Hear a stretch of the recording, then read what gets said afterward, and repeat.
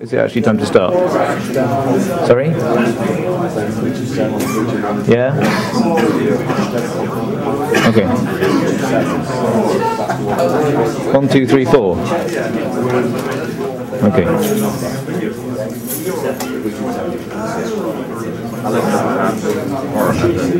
Oh yeah. You don't like it? Okay. I see what the problem is and why you want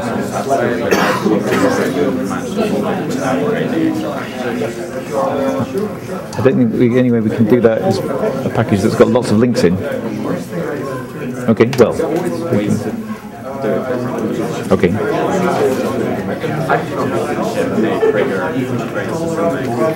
A trigger on the very GCC thing.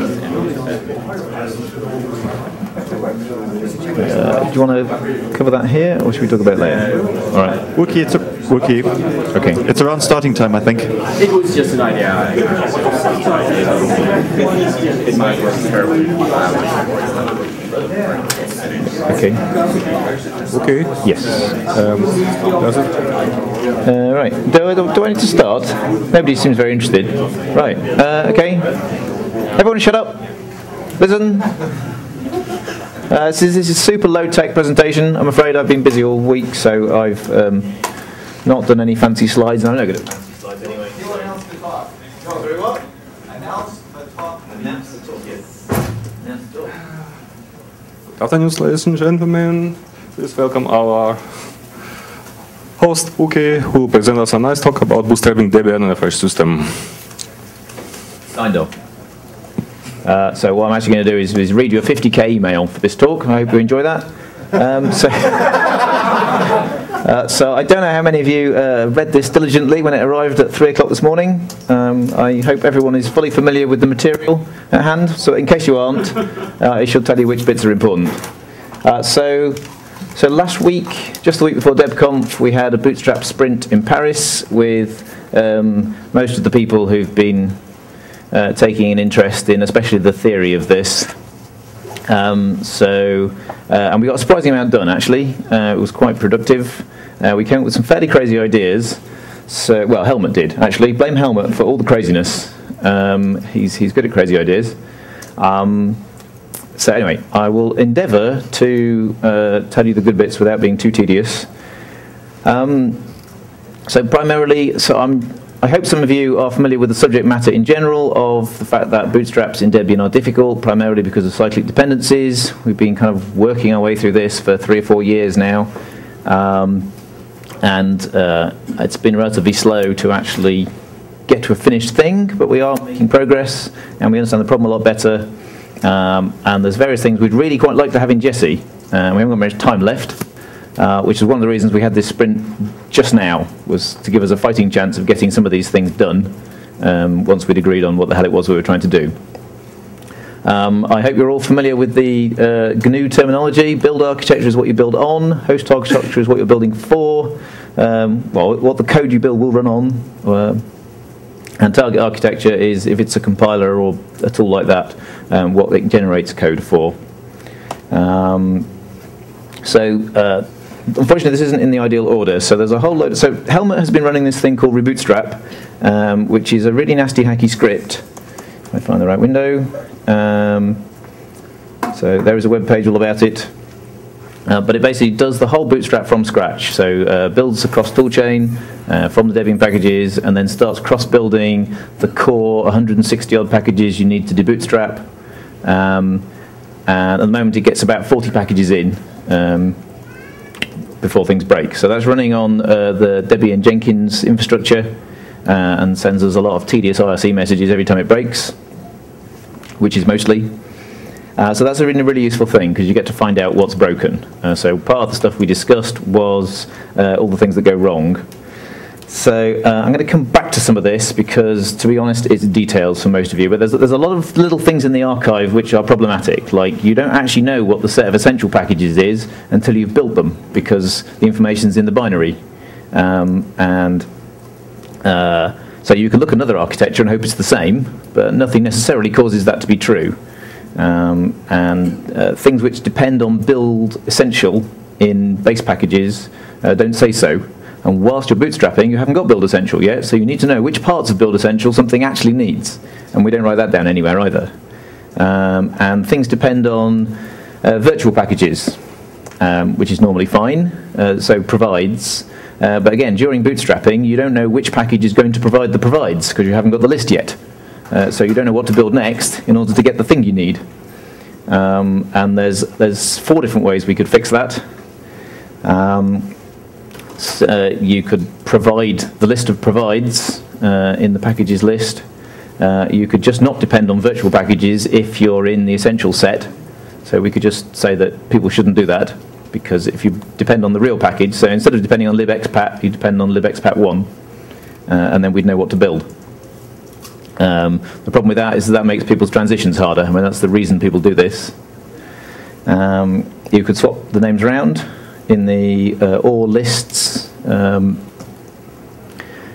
we could also, if it's a real meta package, like say libdb dev, that's a defaults package which sets which version of libdb is actually the current libdb. That's fine, because it's a real package and we know to build that, and then everything works. So these all have pros and cons, and yeah, there's reasons the way we do things the way we do, but they all are slightly problematic for bootstrapping purposes. And basically, anyone who cares about this stuff, we would, if you can read this, basically, I don't want to go through it all in great detail here because there isn't time and it's kind of dull. But if people can understand some of this stuff, it will be nice to know which of these options you really, really hate and which ones you prefer. Because we may not have understood the full situation. We're very much focused on this particular part of the problem, and there's reasons why people use virtual packages the way they do. Source versions and binary versions vary, blah, blah, blah. Yes, so another thing we talked about was partial architectures. This has been a subject for like 4 years. We worked out one way we could do this, UDS, I remember years ago, but nobody's actually cared enough to go and make dpackage understand about hardware capabilities, exactly which ISA something's built for. So when we specify an architecture in Debian, that's an ABI, technically, not an instruction set. So, you know, you can build ARMHF for v6 if it's Raspbian or v7 if it's Debian. It's still ARMHF. And it doesn't say anywhere in those packages that these packages will only run on v7 hardware and these will run on v6. So that you can't do automated, please don't install stuff that will just explode on my computer. And it would be nice if there was some metadata somewhere that said what it was expecting, so that things could either stop you installing stuff that won't run or install optimized packages suitable for your ISA. So we currently do that in the package namespace by, you know, for a few packages that care, like libc and mplayer and things, we have -i386 versions. But it'd be nice if it was actually an orthogonal bit of dpackage metadata. So we went through that. The MIPS people particularly care because they've got stupid instruction sets that don't just go forwards like they do in sensible architectures. So on x86, you get the core stuff, and then you get some extra instructions, and then you get some more extra instructions, and some more extra instructions as we went 586, 686, whatever the hell we're on now. The MIPS people threw away old instructions when they added new ones. So the only thing that everything will run is now extremely old and rather inefficient, and they'd like to be able to use some newer stuff, but they need some kind of mechanism to really make that practical in Debian without just rebuilding everything and having a separate repository. So as ever, somebody needs to do the work. The dpackage maintainer didn't object violently so long as it wasn't part of the dependency tree. So if you build the same package for 2 different ISAs, it's the same package so far as dpackage is concerned in terms of what it satisfies in the dependency tree. It's just an optimization which ISA you built it for. As soon as you try and put it into the, you know, what makes these packages different from dpackage's point of view, this goes absolutely crazy, and we would not get that past the dpackage people. And I think that's a reasonable stance to take. But yeah, I'm not sure anyone's actually going to do this work. We were hoping the Raspbian people would, because they had this problem pretty badly, but they didn't care enough. They just did a separate repo because it's easier. Unfortunately, that's always easier for any one case, but it doesn't really solve the general problem. So, a bigger subject is cross-compilers in main. So everyone's been going, why don't we have cross-compilers in main for some years now? Because we've had them in MDebian since 2004. and various people have made extra repositories. Well, because it's difficult is the main reason, or at least it's awkward. So we discussed various aspects of this, as was covered last year. The naming conventions are a bit odd because you have triplet GCC is the binary you run, but you install a package called GCC triplet, and people who aren't familiar with this go, why? And now would be a good time to change everything around if we were going to try and normalize it and make it all orthogonal, but we decided it was too much like hard work, and there's so much documentation being written and given upstream conventions, it didn't seem worth the pain.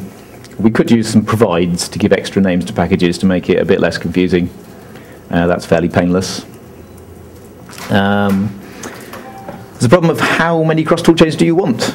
There are a lot of architectures. The full matrix of everything for everything is an awful lot of compilers, most of which are nearly useless.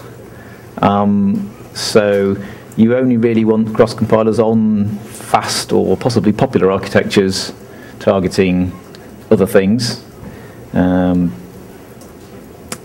So pretty much you want AMD64 to everything.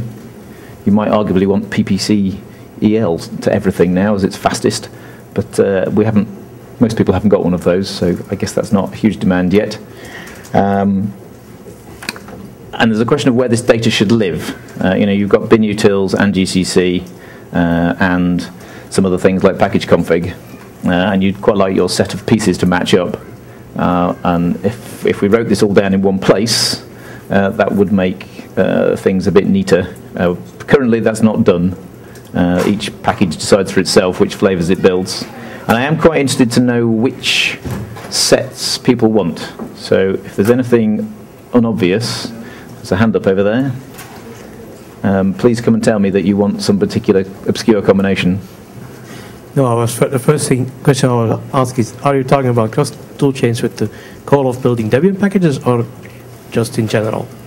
There's the set that we actually build in the archive, right, that are available to just install as binaries. Obviously, it should be very easy to build anything else that you want for some obscure purpose. But what is it worth us building for everybody? Yeah, so I think there might be some of these. No M60K to MIPS cross-compiler. No. Yeah. No, of course not. But I mean, you might be wanting targeting architectures which are not in Debian. Yes, that's absolutely true. So it wasn't clear to me if you think that's out of scope or that's part of the scope of this project. Clearly that's useful and indeed necessary, especially when an architecture is new. You can't use any of the multi-arch stuff, for example. So yeah, and people need to do that. I don't know which architectures, now that we've just added a couple of the more important ones, most of what we're interested in is now in Debian, but I don't know what's outside that we think is important. We should definitely have all the cases where there are sort of obvious pairs or triplets, I guess, with ARM. So I want PPC64EL to PowerPC, for instance, and that's because sometimes often even using multi-arch cross builds is now more convenient than using traditional M30, things like -M32, exactly, multi-lib builds, particularly with, I think PPC64EL to PowerPC does, well, it kind of has M32 support. They sort of said they weren't supporting you have to be excruciatingly careful with it. But so yeah. I'm generally in favour of having a toolchain for one thing and as little multi-libbing as we can get away with. But obviously, some architectures like x86, that's deeply ingrained, and we can't throw that away. But yeah, we are definitely interested to also have cross-compiler for architecture which are not in Debian. Right now, for example, for QEMU, we need to build the firmware. And we don't provide the firmware for alpha, for example. So the QEMU system alpha in Debian is basically useless without it. And yeah, that's true. Is anyone taking notes? Somebody take notes. Stick your hand up. Who's taking notes? Still for Spark 64, and even if you want to run PPC64EL, you need a 64-bit firmware. So Sloth, it's called, and you need a PowerPC 64 cross-compiler. So right now it's solved more or less by building a cross-compiler in the package, but that's very ugly. That's the only solution we have now, and we would be very interested by having cross-toolchain instead. So you're probably the expert on weird packages that need to build bootloader firmware and what the set of those might be. A few of them. Yeah. Yes, it seems slightly perverse building a cross-compiler just for that one thing, but as you say, the alternative is to build it in the package, or not do it at all. It's ugly, but at least it means a normal user can patch the package and rebuild it himself. Up to now, it was not possible, so if you don't have the hardware, you cannot modify, and I'm not sure it's very compliant with the DFSG in that case. Yes. Okay. So, is someone taking notes? Somebody, please. Come on. Just a volunteer. God, it's hard work. Because I'll forget. So, yes, there's that general question. So, the next point is... Yes, I think things like Cortex-M series should definitely be a valid target, of course, yes, not a host. And so that's basically fixed with the bare metal toolchain set, which, because it doesn't include libcs, is a whole much simpler, and that already works and is already in the archive. So that's done, and then there's a problem there. Some people might also be interested in doing similar things for MIPS with the PIC32 MIPS based. Yeah, so MIPS people might want an equivalent. So that's currently it's like 50 multi-libs for every conceivable variety of ARM Cortex core. And I guess you could build another one for every conceivable flavor of MIPS widgetry. The other thing, actually, that's an architecture that we do need to target and can't be multi-arched is Mingu 64, the Windows things, because we build Windows tools. Actually, it's part of DI, part of the bootstrap. Jesus. So yes, there's lots of little interesting pieces to this. What else is there? So at the moment, because not all the dev packages are multi-arch, there's a lot of stuff where things still ship headers in the user include rather than an architecture-specific directory, and we don't really have good tools for it. It would be useful to have a linting check that told maintainers they were doing this, and could they please stop and multi-arch things, because we haven't been doing that much building in the arc. So if you build in a chroot always, you don't notice this problem too much because you only install the stuff you wanted. But as soon as people just start using cross-compilers willy-nilly, possibly on their real systems, which we don't really recommend, you'll get wrong headers until we have multi-arched everything. I'm not quite sure how far through that process we are. I know Ubuntu is further through it. I think most of that's come back into Debian. There's a little wrinkle with GCC multilib, which provides an ASM link to the native architecture, and if that's present when you cross-build, you'll get wrong stuff. So, Doco, does this mean that ASM link thing? Does that mean we can only build in a chroot because you'll always have that thing present on a normal system, or You don't need to install GCC multilib. okay? So when do you need to install GCC multilib? Well, if I want to use multilibs. Okay.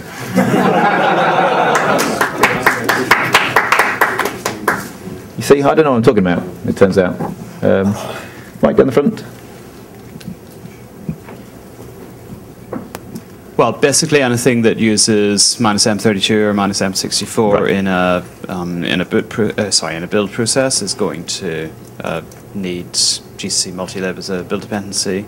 So, I mean, yes, anybody who isn't already doing all of their package builds in a clean chroot should have started doing so several years ago. But this is another reason why it's a good idea if you're also doing cross. Exactly. So if we conflict with that, it'll stop people shooting themselves in the foot. I really wanted to say something.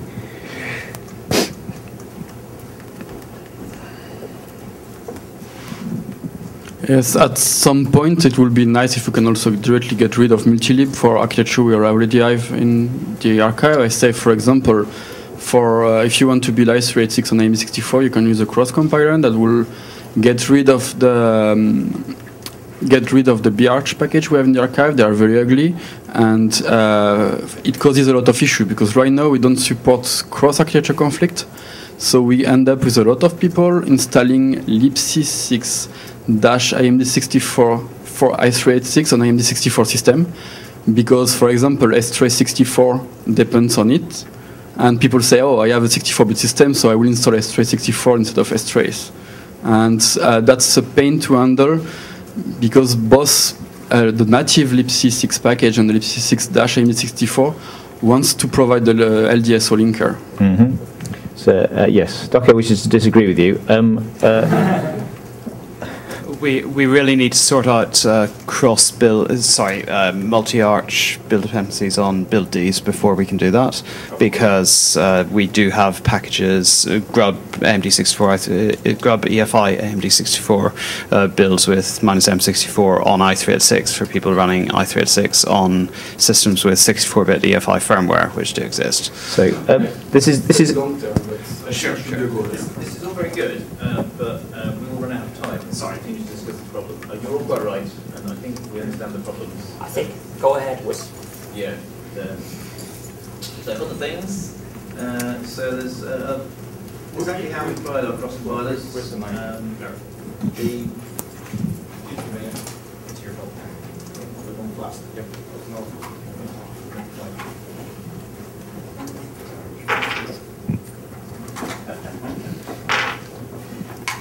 I could just carry on with this. Marvelous. So yes, we already have a cross binutils package in Unstable, which has been there for a while. That's a relatively simple piece that works on its own. GCC is harder, and we have this problem that because the cross compiler depends on depends on libraries of the host architecture. You've either got to build those again, so you bootstrap. So you get a libgcc-cross package for the host architecture, or you've got to use the multi-arch library that's in the archive. So we either have to be able to do builds using multi-arch, which is not something we've ever done before, or we have to use the bootstrap toolchain method, for which packages have been in Ubuntu for some time. Now, at the moment, those packages are broken and not working in Debian, and we need to fix that, because we have to have some of those for at least architectures outside the archive. In the meantime, I generally like the multi-arch build method because it's a hell of a lot simpler and already works, but needs archive changes. Now, last night we got sbuild working, so sbuild now does multi-arch builds. If you have a dependency on :RML, it'll just stick it in, add that architecture, and then do the build, which works nicely. Colin looks puzzled. You will if your cross toolchain, if cross toolchain packages only build for one host architecture, target architecture, sorry, yeah, rather than a thing that builds for 17, which would just go wrong. So I propose to upload like a cross GCC 4.9 RML package rather than a cross GCC that builds 57 cross compilers, because one of them is guaranteed to go wrong and the thing will never work. Now maybe one day we could make them cleverer, but I think one architecture at a time is a wise plan. So there is a Git repo in the Alioth cross toolchain project, which is where we're coordinating this stuff, which generates a load of source packages, one for each target architecture, and that all works nicely. So those cross toolchains are available in Dima Kogan's secretsource.net repository, which I even have here somewhere. If you want to just try stuff out now, he's been building those for a while. And that works quite nicely.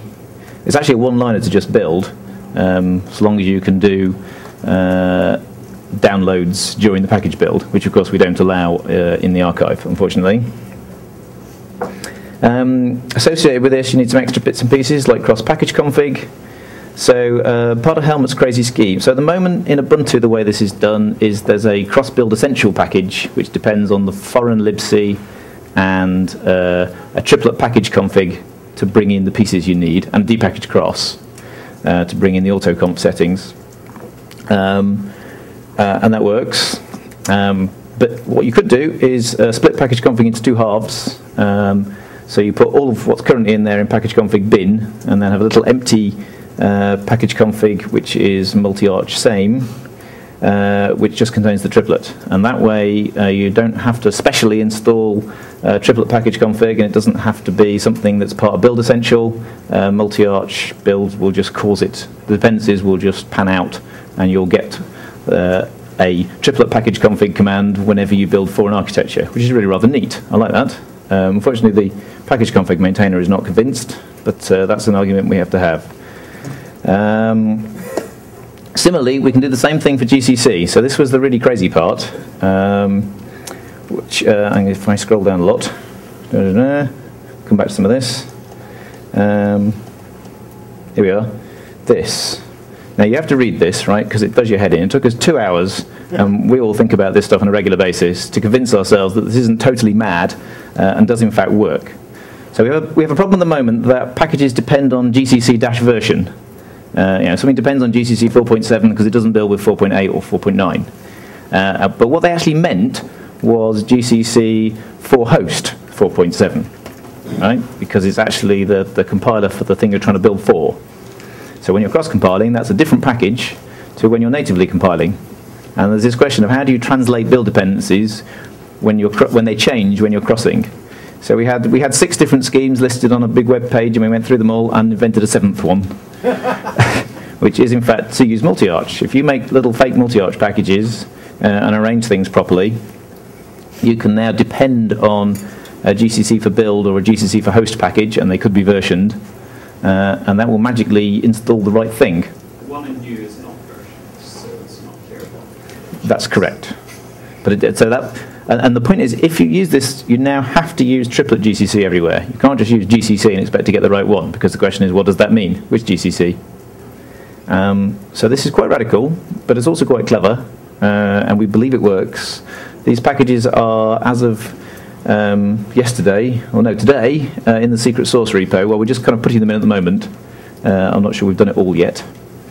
So it would be nice if people experiment with that, and if we believe it works, we should perhaps start using it. The transition plan is probably okay. We can leave the existing GCC packages more or less as they are. So anyway, that is quite interesting. I'm not going to try and explain in detail because I only get it wrong.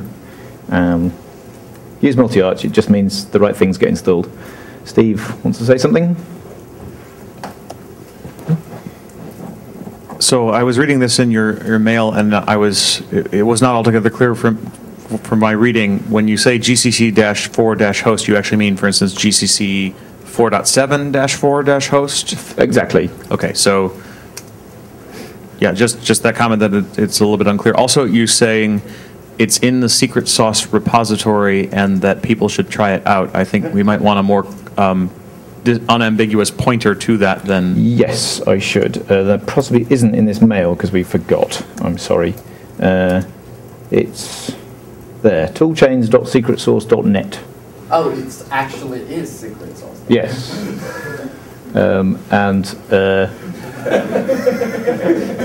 I'd say there isn't a full set of packages there yet because we were just working it out, but there will be very soon, like maybe later today if we're organised. They're also in my people.debian.org repo as well, but this has probably got more stuff in it at the moment. And Dima isn't going on holiday for the next 2 weeks, so if you do actually want to try it, it might still be working.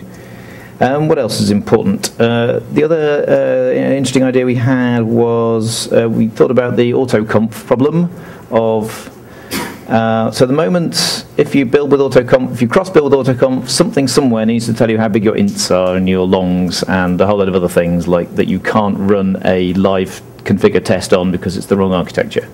And autoconf has good support for this. There's a whole load of magic variables, and those are currently stored in dpackage cross. And if you want to use it, you have to set config site equals /etc dpackage cross config architecture so that it gets pulled in. But actually, if you look in a modern configure file, it already lists the location in user lib something or user share something, and we should probably be using that. And also, collecting all the config for all the packages in the world together in a bucket that we maintain badly is the wrong way to do it. A package should be supplying its own config settings, and we should have a mechanism to install them in a .d directory and suck them all in. That's kind of the right way to do this. So we thought that through and have come up with a scheme. which ought to work, although we tried it for 15 minutes and it didn't seem to. So that could be improved. So ideally, depackage cross will kind of go away, because that's its last important job. I don't know whether that's going to get done right now. It's not actually very hard. It's a shell script that has some local overrides, copies in all the things from the directory, and we use our own. And we should be able to migrate fairly easily as packages add their own config. That would overwrite the existing set of stuff. So that mechanism works well. It's just that we should tidy it up and make it better fit the way AutoConf expects to find things. You don't have to set a magic variable, and if you forget, it won't work. It is possible to have co-installable toolchains. So you can have an i386 toolchain on a MD64 machine, and that fits orthogonally with all this other things. But that involves swapping all the symlinks around between triplet GCC and GCC, which one's the symlink, which is a bit of a pain. It's certainly not going to happen right now. As far as we can tell, it is possible, and Helmut's quite keen to do it, and it is useful for things like trying to build anything Haskell-y on an i386 machine, because it uses so many billions of pointers, you use half as much memory if you do it with an i386 compiler. So that is still attractive to some people, and it'd be kind of neat if we made it work. But I'm not sure many people apart from Helmut care. He's prepared to do the work. Doco didn't complain too much about having everything changed around. What else? Quarter of an hour. Multi-arch builds. So as I said, one way of getting cross-compilers in the archive is to just build GCC against the existing libc and libgcc1 and libstudc++.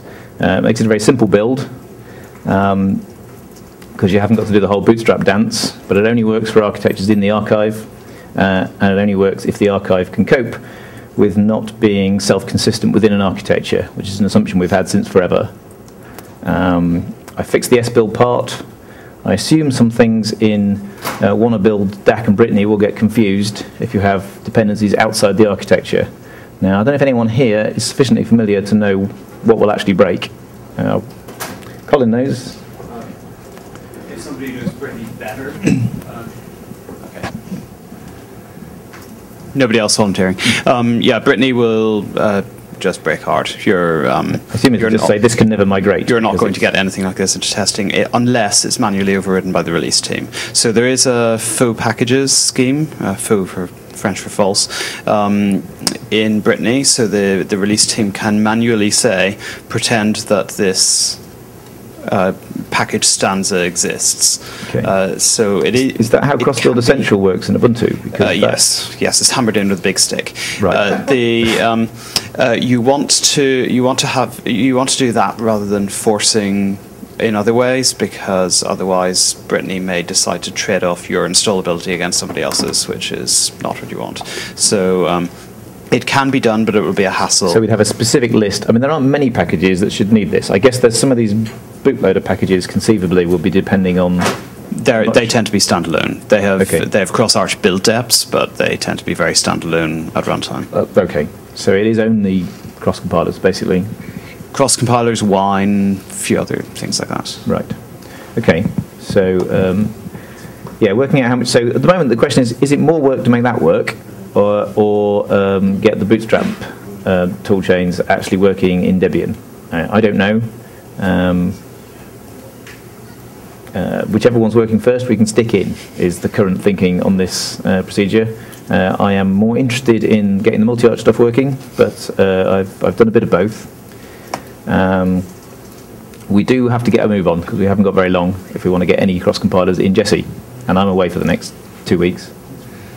So yes, there's this question of you can do this either way, and we need to make at least one of them work sharpish. If anyone wants to help with that, me and Dima have been doing some useful work yesterday. I don't know if there's time for more sitting down over the next couple of days.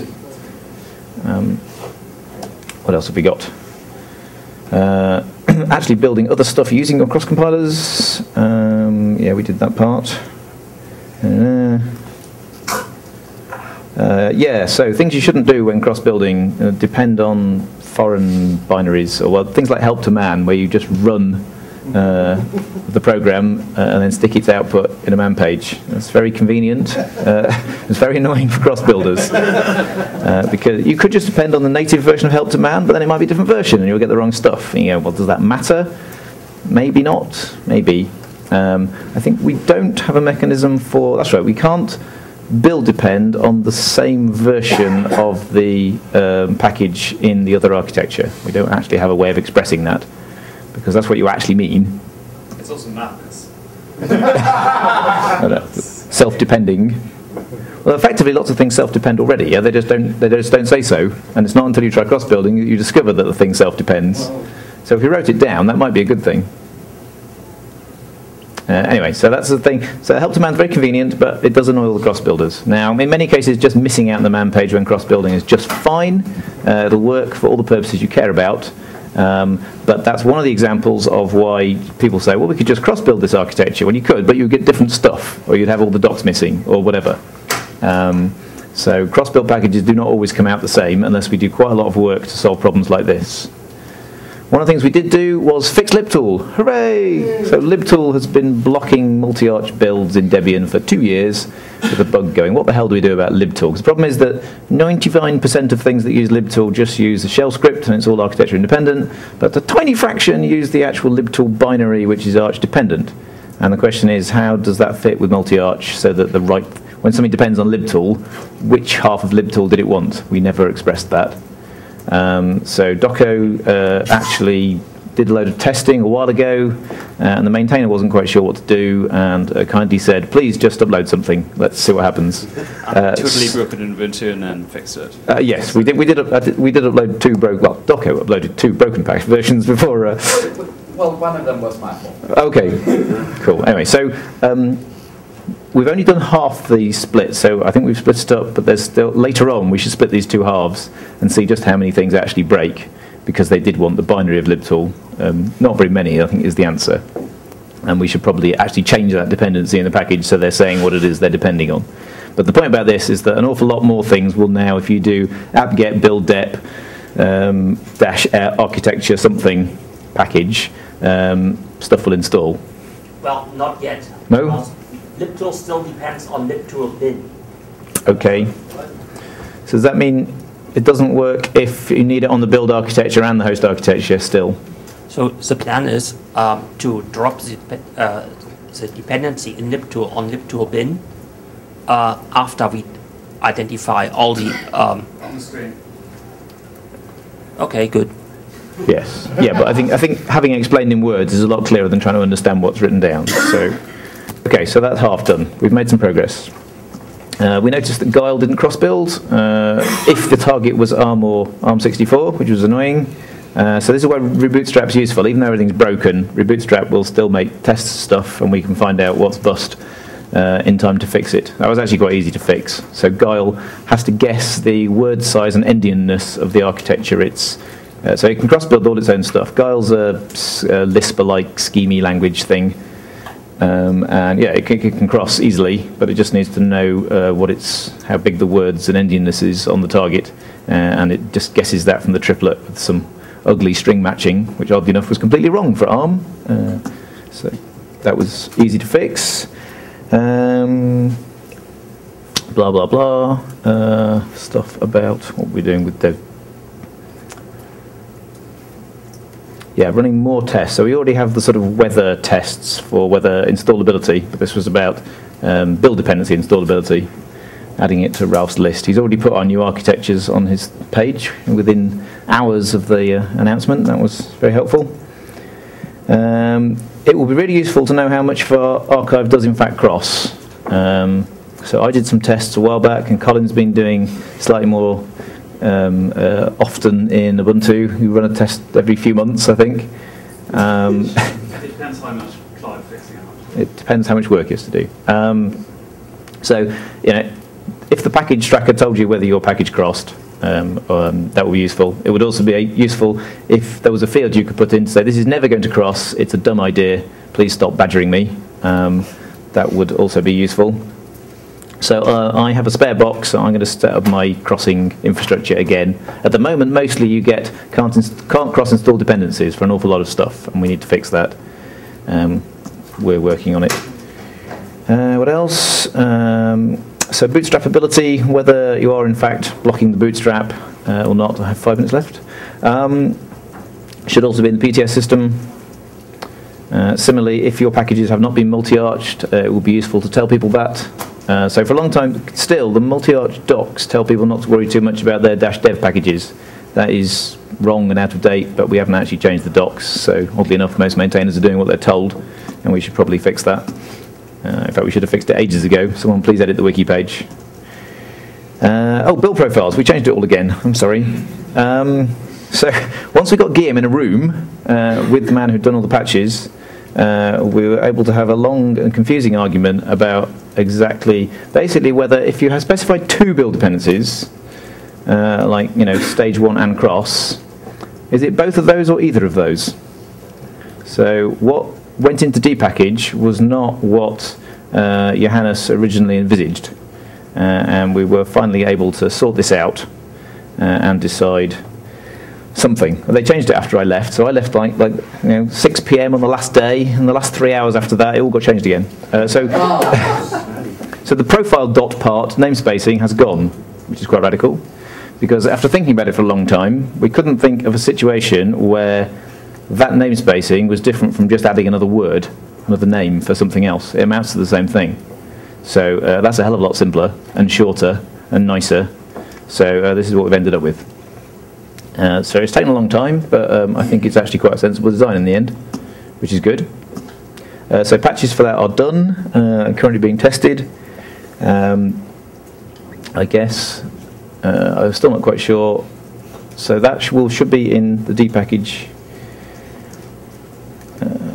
I guess that's not going. Is the dpackage is going to be released with Jesse? Yes, that's right. We can't get it in stable stuff, but we can get it in what's going to be released, so we can use it from now on, or from release on. Yes, so the profile prefix is gone. There's a big explanation of why, and that all seems sensible. Blah, blah, blah. Yeah, so if you use a staged build, there's a question of how different can it be from the normal build? Is it just dropping dependencies, or are you allowed to do something completely different? The dpackage way of thinking is if you depend on something, it still needs to provide the same interfaces. So if anything you drop is kind of functional, it really ought to have a different name. That's quite strict, but it is probably the only thing that would allow proper automation. So that's what we will be telling people to do. So you can leave the docs out, that's all fine, because that's hardly ever a functional interface. What else? So we'll make the no-doc thing official, which has been used in quite a lot of packages for years, but it's never written down in policy anywhere. That can be used either as a deb build option or as a profile. Just about out of time. Bootstrap, I've already told you, is this handy tool. And Botch is now in the new queue as of about 2 days ago. So that's the Bootstrap ordering tool, which is basically about 40 scripts that do interesting and useful things about whether things are installable and whether they're cross-buildable, and drawing graphs of just how tied together everything is, and ranking things in order of how many other things they block. Josh wrote 40 man pages in a day, which I thought was pretty impressive. Is there anything else really important I should tell you in the last 2 minutes? Add a target architecture to dpackage. We've been able to specify the build and host architecture since forever, but you could never specify the target architecture. That was easy to add. And the multi-arch interpreter problem. So we had a massive discussion about this last year at DebConf and came up with a solution, but it turns out that it isn't going to work because of the way dpackage is. What do I need to say about this in the remaining 30 seconds? So you could pretend that architecture all packages were in fact architecture any packages if they were involved in a tree so it's basically things like Perl modules. You have architecture any, architecture all, and then the way multi-arch works, it doesn't care what's below that, but in fact they still have to match up. So if you pretended that those things were virtually architecture any, it would all still work. The dpackage would have to keep track, but Guillaume didn't like that, so that's not what we're going to do. So we don't have a solution yet. This is still a problem. There are about 300 packages. There's that multi-arch spec changes page, lists all the affected packages, which is an awful lot of Perl and quite a lot of Mono somewhere. Never mind. Yes, I should shut up because I've run out of time, and that was pretty much it. If anybody cares about any of that stuff, please.